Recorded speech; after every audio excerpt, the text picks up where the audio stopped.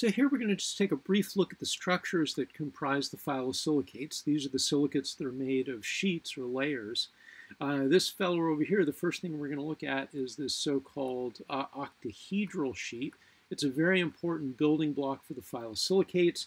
When taken alone, we don't get a silicate. There's no silicon here in the cations that are being listed in this diagram by Klein and Dutrow.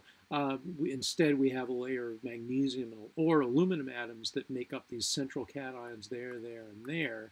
And they're surrounded by a layer of OH here. So all of these guys here, those are OH. Another layer of OH up here as well. So we have OH, and then some magnesium atoms. We'll just take the magnesium case and another layer of OH atoms here. So we don't really get a silicate in this case, but we do get a layer of octahedra. 4 of those octahedra are shown here. And if we take these octahedra layers and just repeat them, if we took another bunch of octahedra and put them over here and then continued that indefinitely, then we would get the mineral brucite, at least if we take all of the central cations to be magnesium.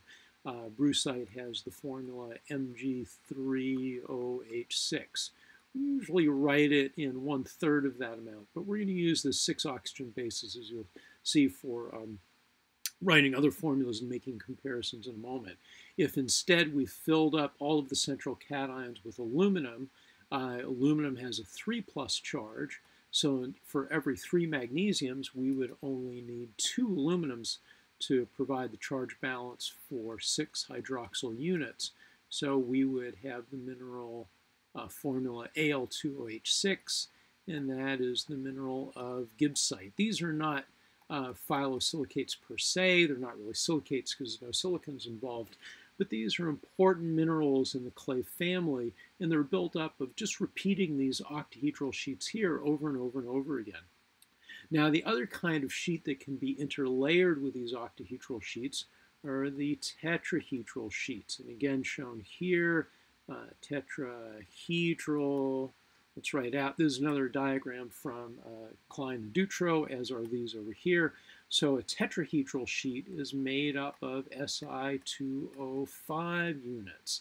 The silicon all have a +4 charge, so we have a total +8 there of cations. The oxygens are 2-, so that gives us an overall charge of 2-. And we'll see how that comes into play a little bit later on. For shorthand, we're going to call the octahedral sheets O, and then the tetrahedral sheets we'll simply call T. And then you can imagine linking these up. So here's a case where we have a tetrahedral sheet here and an octahedral sheet here, and we can repeat those over and over again. We'd call those a so-called TO structure, where the structure would be TO, and then another TO, and then another TO, and then each of these would be bonded together by van der Waals bonds.